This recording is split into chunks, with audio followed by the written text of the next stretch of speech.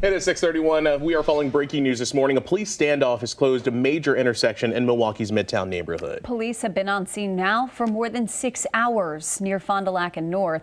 That is right by the old Milwaukee Mall. 12 News' Zoe Henry joins us live near the scene this morning. And so, Zoe, we know that police are still there on scene, and it does remain active.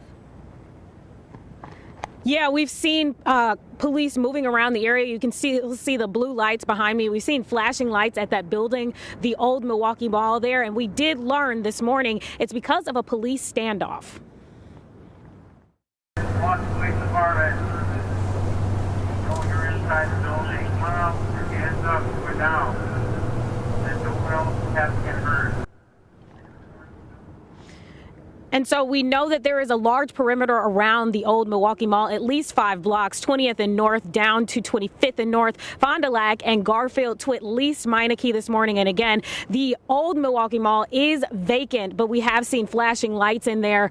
We saw a drone around the area. We saw tactical vehicles surrounding this building doing patrols this morning. And again, we are so far away from this scene right now because police told us to stay out of the line of fire this morning, again, indicating a tactical situation is happening at the old Milwaukee Mall. Now, we did reach out to police multiple times and still have not heard back as far as why they're here, other than that police standoff we did learn about this morning. Zoe Henry, live near Fond du Lac and North in Milwaukee's Midtown neighborhood. Zoe, thank you. Matt Salimi is a News Shopper 12 with an exclusive look at the scene from above. Matt, what are you seeing from your vantage point?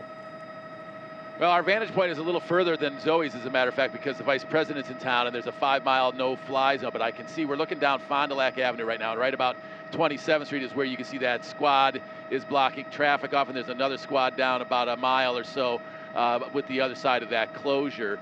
And a moment ago, we just saw looked like a flashlight or a police's car spotlight shine on the side of a couple of buildings right here, but it looks like they've shut that off quickly.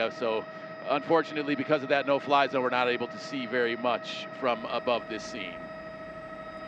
Matt, thank you for that update. As Matt just mentioned, Vice President